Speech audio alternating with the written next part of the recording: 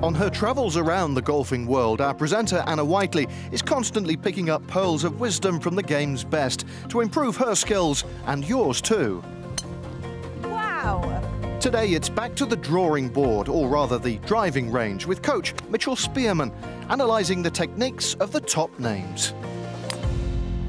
We're out here in Orlando on the driving range with our resident coach, Mitchell Spearman. He's back once again to help us both with our games. And today, Mitchell, we are looking at some of the top players in the game and trying to work out what makes them just so great, and hopefully picking up a few tips along the way to help me and you guys at home. So, Mitchell, first of all, we're going to look at a man who has been at the top of the game for a long time now. He's been dominating for a good couple of years, Dustin Johnson. What is it about his swing that makes him such a talented player? I think the first thing about Dustin is him as an athlete. He's the most athletic guy that's out there. He's tall, he's lanky, he's extremely strong, and he's developed his own style of golf swing. But there's things about that swing that we can really learn. Obviously, he hits the ball an enormous long way. He gets a very flat flight. It's not a sort of high spinny. It's very flat. And the most notable feature he has in his swing, and is at the top of the backswing, he's what we call a bowed left wrist. His left wrist gets in this bowed position. There's a lot of advantages to that, and then there's some disadvantages. The advantages for the club golfer is you get a strong club face, I'd say, you know, square to even a closed club face, and the club comes down more behind you, so the club head is actually put to the side. That means it's a shallower, more inside path into the ball. The con side of trying to do that is if you don't really use your body well through the shot, you're not going to open up your lower body as much, and therefore at impact with a closed club face you could hit some left shots. So it's something that you want to look at. Okay, if I'm going to get my left wrist like this, the club falls behind me. Now that does encourage the body to rotate more on itself. You just got to keep on going. So Dustin has been recorded as having his lower body as open as any player that's out there, and the reason is because the club face is closed and shut behind him.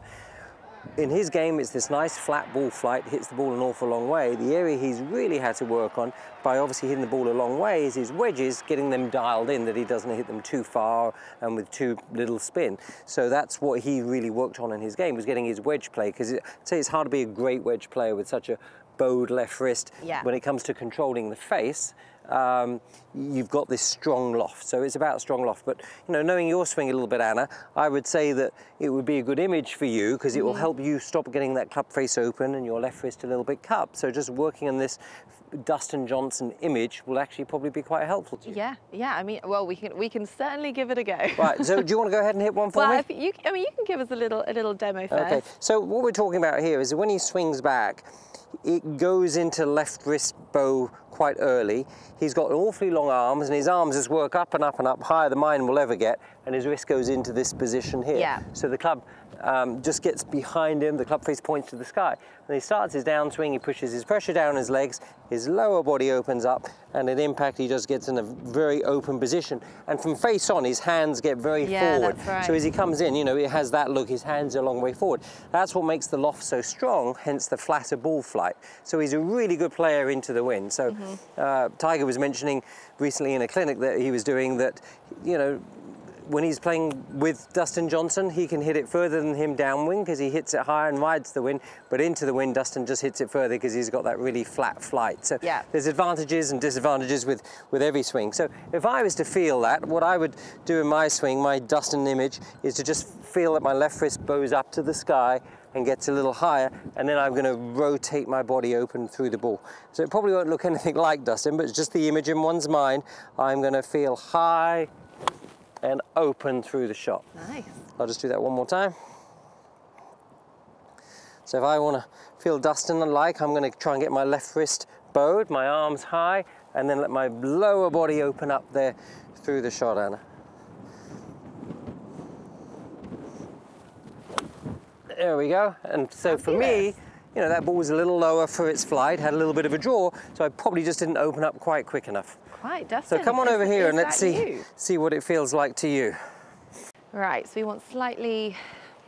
So the feel for you is you go back here, that Dustin Johnson feel is that left wrist gets into that little bit of a bow feeling, and you point it up to the sky. You feel that difference there? Certainly, yeah. And then you come down and the club just stays to the side of you much more there. So that's the feel, the bowed wrist and the club face pointing down to the ground. And then you just go ahead and just turn your hips, turn your hips, turn your hips, turn your hips, that's it. And that's what brings the club face around to the ball. It's very in. Very in, isn't it? Very tucked into the side of you. in. And the club is very much that way, isn't it? It's a long way to the side of our body the whole time. Yeah, that's right. It's not out here, it's there. See, when it's out there, that wrist angle has changed. When you let it bend behind you and bow, it's to the side, and I guess that's where a lot of his power comes from. That's where a lot of his power comes Yeah. from. Yes, indeed. Right, well, let's see if you can have that image and feel. Do a little practice swing. Just get a little sense of the DJ swing. So we're going up. And bowed, and keep it bowed. Yeah, wonderful. That looked great. Okay, DJ, here we come.